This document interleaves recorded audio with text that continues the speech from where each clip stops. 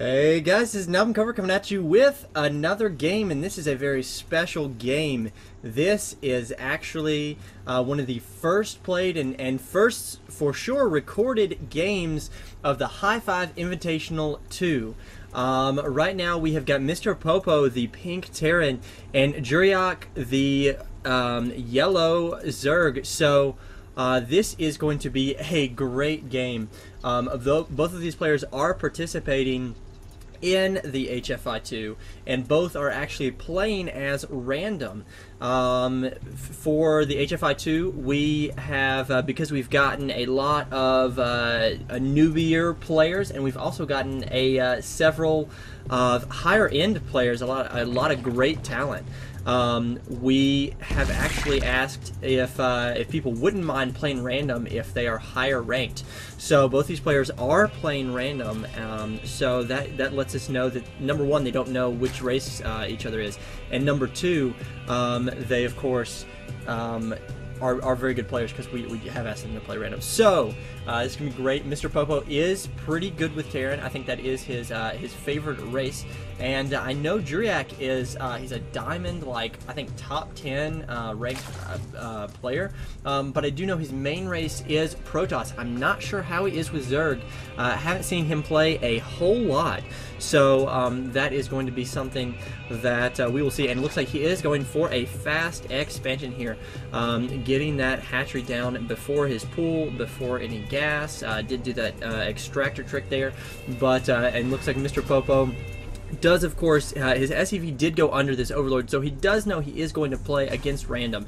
So he does already have, looks like we're lagging just a bit, but MrPopo is going to be able to wall off, and right now he does see this Overlord, so he knows the Jurayac is here. He does spot that expansion right there. He does spot that, and going to go ahead and see what Jurayac is doing, throwing out his spawning pool. Let me actually open this production tab.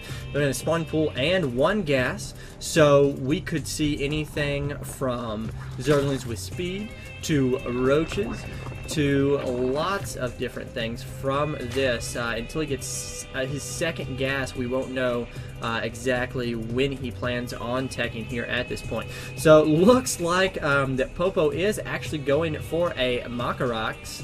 If you do not follow the GSL, then you may not actually get that reference. But that actually is when you build your second barracks out here away from everything else, so that, for instance, if you are trying to spot, actually this Overlord does happen to just spot that, but normally that would not have been seen.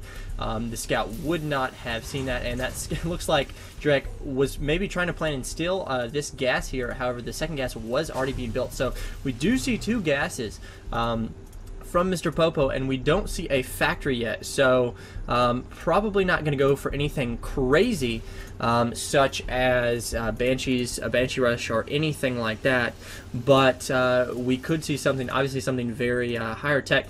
We do see, alright, I do know MrPopo has been following the GSL, and he has been keeping up with exactly what kind of strategies that are going on, and I think Fake Boxer has been using the strategy. It's like a three Marine and 1 or 2 SCV rush, and just throwing down a barracks just as the spine crawler comes out. This queen, however, is there, and these Marines can kill this queen by themselves. However, unless they can actually get in this bunker, they will go down. And looks like this spine crawler and these Zerglings are able to hold off his bunker.